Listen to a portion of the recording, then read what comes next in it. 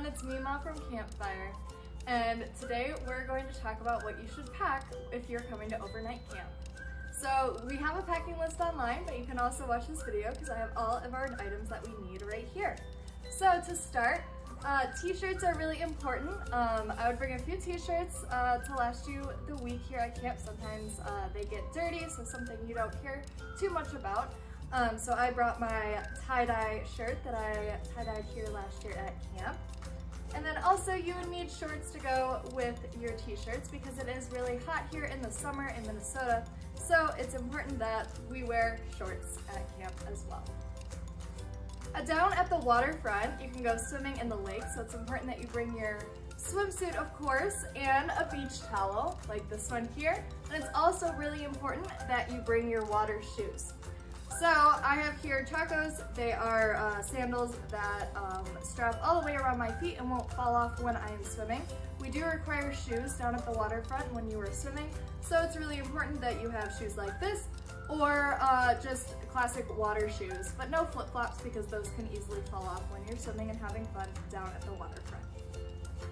So other shoes I would bring are, I brought my hiking shoes because they're closed-toed shoes. We have some activities here at camp like archery and climbing climbing on the rock wall or on the high ropes that require closed-toed shoes to do those activities. So any shoes like this, you could also wear Crocs, but a tennis shoe would be best for running around and having fun at camp. Something else that I would bring is, of course, a sleeping bag like this one here, because you will be sleeping in a bunk bed just like this one, either on the top bunk or on the bottom bunk. So it's important that you bring a sleeping bag and a pillow like this. You can also bring a fitted sheet. We do not provide bedding here at camp, so it's important that you bring your own. Something that will keep you cozy here at night as it gets a little bit cooler. Something else that you should bring is long pants, so sweatpants like this, either to sleep in or for a chillier morning.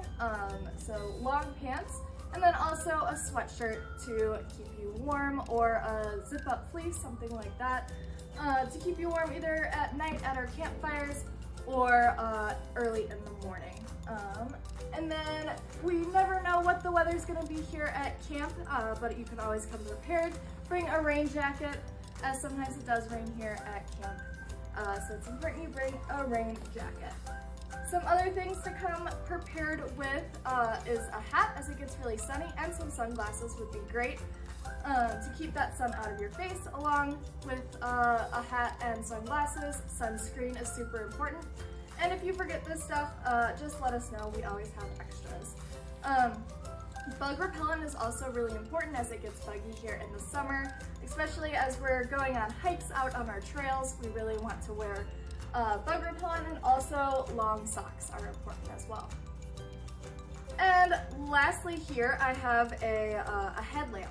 So as we play games in the evening or you need to go to the bathroom at night, it's important that we have a flashlight or a headlamp just like this so you can see where you're going at night.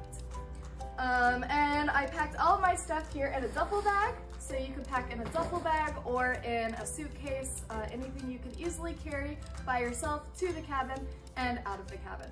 We hope to see you at camp. Bye.